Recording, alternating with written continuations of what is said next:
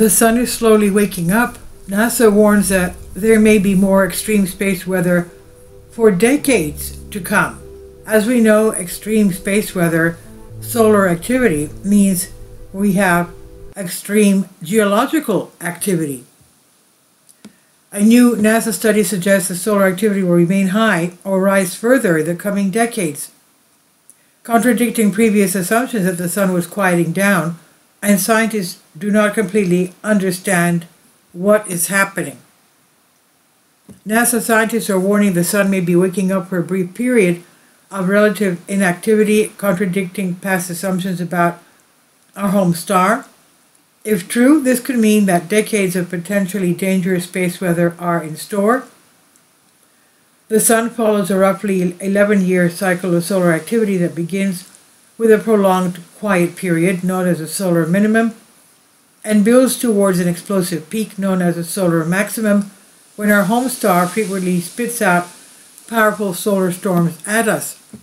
And this pattern is known as a sunspot cycle because of the number of dark patches of the sun's surface rises and falls with solar activity. The sunspot cycle is in turn governed by a longer 22-year cycle known as the Hale cycle, during which the sun's magnetic field entirely flips and then reverses back again. But in addition to the sunspot and Hale cycles, the sun also experiences long-term fluctuations in solar activity that can span multiple decades and are much harder to predict or explain. Examples include periods between 1645 to 1715, known as the Maunder minimum, and between 1790 and 1830, known as the Dalton minimum, when solar activity was generally much lower throughout successive sunspot cycles. Back in the early 2000s, downward trending solar activity led some scientists to believe that we were possibly entering a new deep solar minimum, and this theory gained traction after the last solar maximum between 2013 and 2014, which was much weaker than previous cycles. However, the current sunspot cycle, which has just peaked, has massively upended this theory.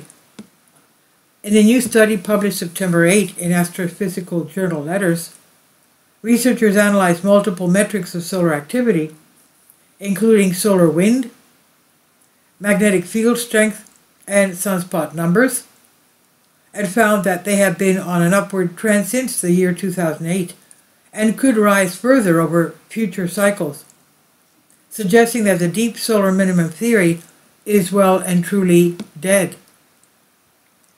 All signs were pointing to the sun going into a prolonged phase of low activity.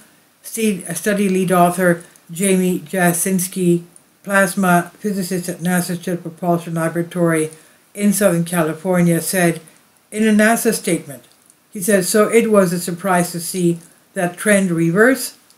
The sun is slowly waking up.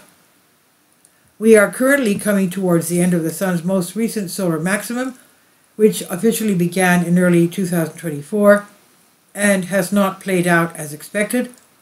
When the current sunspot cycle began in late 2019, experts from the Space Weather Prediction Center, SWPC, which included scientists from NASA and the National Oceanographic and Atmospheric Administration, NOAA, predicted that solar maximum would most likely begin somewhere in 2025 and be comparable to the previous weaker cycle. However, as the current cycle progressed, it quickly became clear that this was not the case and that solar maximum would arrive sooner and be much more active than initially predicted. SWPC scientists later acknowledged their mistake, issuing their first ever updated forecast, which came just in time for solar maximum's arrival. Since then, the sun has reached its highest number of sunspots in more than 20 years and spat out a record number of powerful X-class flares, the most powerful type of explosion the sun is capable of producing. During the current maximum, Earth has also been hit by several major geomagnetic storms or disturbances to the planet's magnetic field. The most noteworthy was an extreme event in May 2024 which triggered some of the most vibrant aurora displays in centuries and caused over $500 million in damages. And now the new study warns that what we have witnessed over the past few years will likely become the status quo over the next few decades.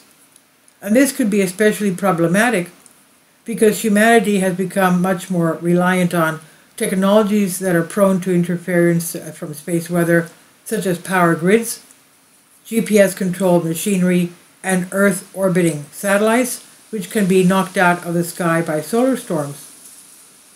This is currently unclear why the Sun experienced a blip in solar activity over the past few decades, or what may be driving its current resurgence.